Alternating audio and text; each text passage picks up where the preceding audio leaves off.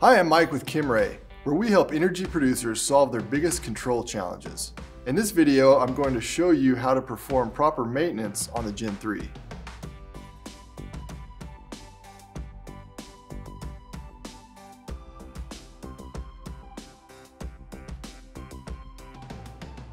The Gen 3 includes a 1/8 inch hex key for the pilot and lever fasteners. It can be conveniently stored inside the enclosure as shown here. In addition to this, you will also need these tools.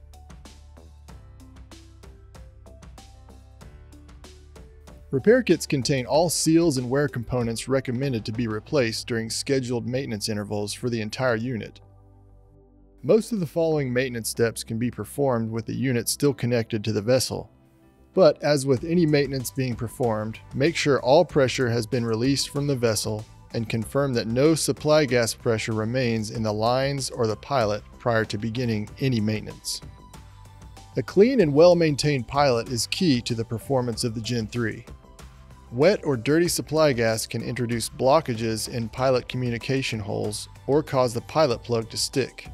This can lead to the pilot not sending a signal or venting when it should, or continuously sending a signal. You can purchase a new pre-assembled tested pilot as a drop-in replacement, or follow these steps using a Kimray repair kit to disassemble and inspect your current pilot. Remove the socket screws with the included 1/8 inch hex key. Then remove the pilot by prying under the flats.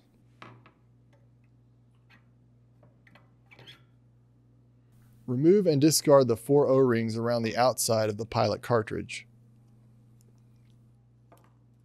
Place the flats of the lower pilot cartridge into a vise or hold it in place with a wrench. Unthread and remove the flange top pilot cap with a 3/8 inch or adjustable wrench. Remove and discard the spring. Use pliers to remove and discard the upper diaphragm assembly and the conical spring. Turn the pilot assembly over to remove and discard the pilot plug. Unthread the pilot cap with a 3/8 inch socket or adjustable wrench. Use pliers to remove and discard the lower diaphragm assembly and lower spring. Clean out all communication holes. Inspect pilot plug seat area for scratches, scoring, or pitting. If there's damage that could allow a leak path, you'll need to replace the pilot body. Place the lower spring on the lower diaphragm assembly and install it into the pilot cartridge. Thread the lower cap into the pilot body over the lower diaphragm assembly by hand. Use a 3/8 inch socket to torque to 25 to 30 inch-pounds. Turn the pilot cartridge upright and put it in the vise. Install the pilot plug, small diameter ball first, all the way into the seat area so the large diameter ball rests in the seat. Place the small end of the conical spring onto the upper diaphragm assembly. Use needle nose pliers to insert the assembly straight into the cartridge. Place the booster spring on top of the diaphragm assembly. With the spring centered in the hole, place the top cap on the pilot cartridge. Tighten by hand and torque to 25 to 30 inch-pounds with a 3/8 inch socket. Remove the cartridge from the vise and install the 4 O-rings into the narrow grooves on the outside of the cartridge.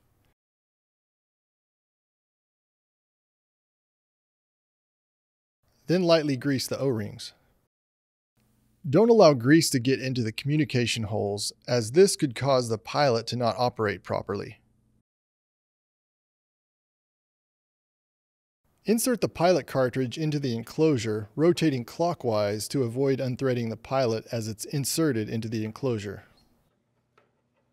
Line up the holes in any orientation and install the 3 socket screws with the 1/8 inch hex key. For this portion of the maintenance, the unit should be removed from the vessel. Place the Gen 3 in a vise by the mount only. Remove the displacer arm along with any extensions from the mount using a 5/16 or adjustable wrench. Open and remove the cover.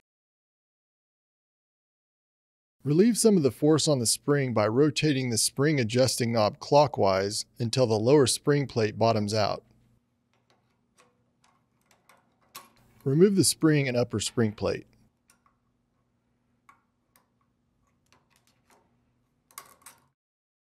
Remove the torque lever by loosening the set screw on the underside using the included 1/8 inch hex key. Remove the two mount screws with the 9/16 socket and lift the enclosure off the mount, leaving the mount in the vise.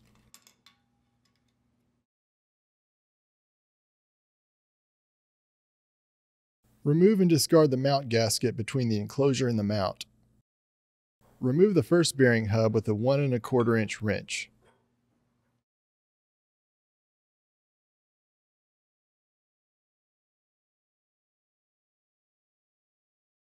Flip the mount over in the vise and remove the second bearing hub and shaft.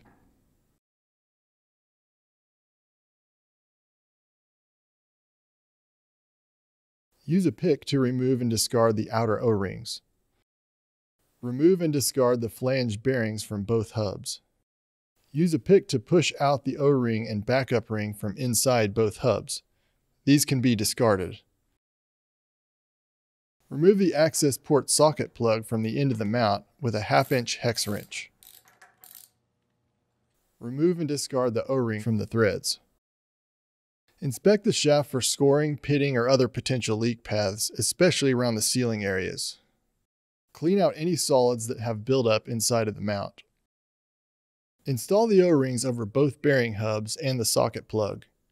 Roll the O-ring over the threads instead of pushing them over the threads in order to avoid damaging the seal.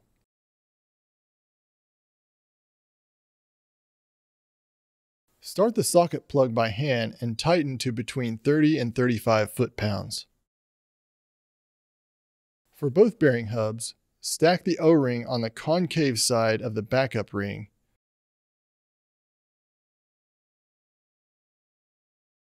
Insert the stack, backup ring side down, into the bearing hub and push down until it seats. Turn it over to make sure it's sitting flush. Insert the flange bearing. Install one of the bearing hubs on the back side of the mount and tighten with the 1 1/4 inch wrench. Torque to between 30 and 35 foot-pounds. Flip the mount over in the vise. Then insert the short side of the shaft into the installed bearing hub. Thread on the second bearing hub over the shaft and torque to between 30 and 35 foot-pounds.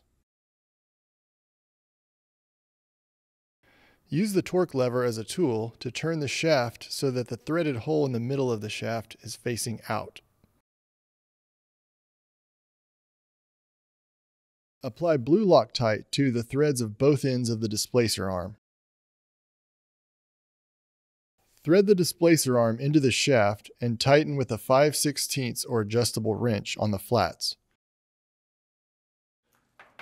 If you're using a vertical displacer, use the coupling to connect it to the displacer arm. If you're using a horizontal displacer, thread the displacer directly onto the displacer arm. Align the mount gasket and enclosure over the mounting holes.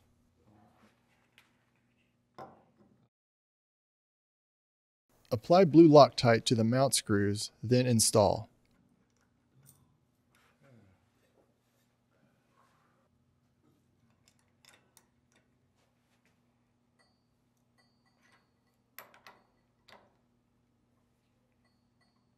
Slide the torque lever over the flats of the shaft with the set screw facing downward.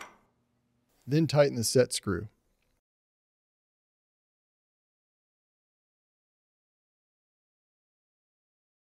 Remove the 1/2 inch NPT spring bushing with a 15/16 inch wrench or adjustable wrench. Unthread the spring assembly from the lower spring plate and remove it from the enclosure.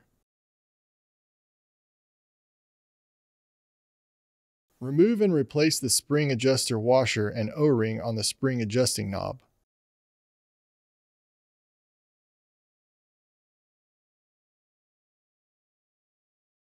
Thread the lower spring plate onto the adjusting knob.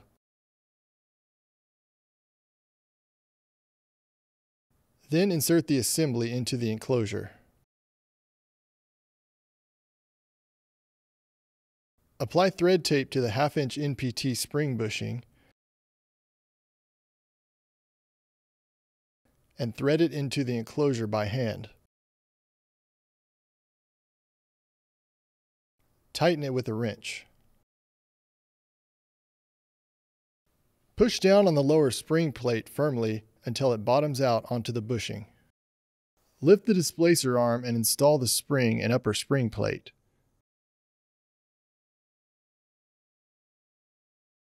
Make sure the rounded protrusion aligns with the hole in the torque lever. Remove the filter using an adjustable wrench. Clean out the filter element using compressed air in the hole in the male connection end. Apply thread tape, then reinstall the filter into the enclosure.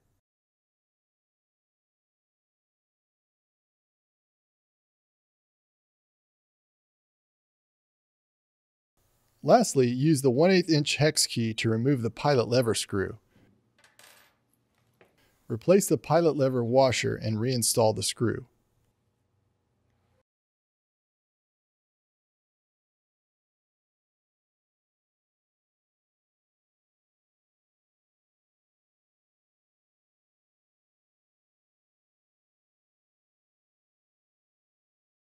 For calibration instructions, watch our installation and operation video. If any other components that were inspected need to be replaced, use the technical specifications document found on the Gen 3 product page of Kimray.com to determine which part numbers are needed, and contact your local Kimray authorized store or distributor to order.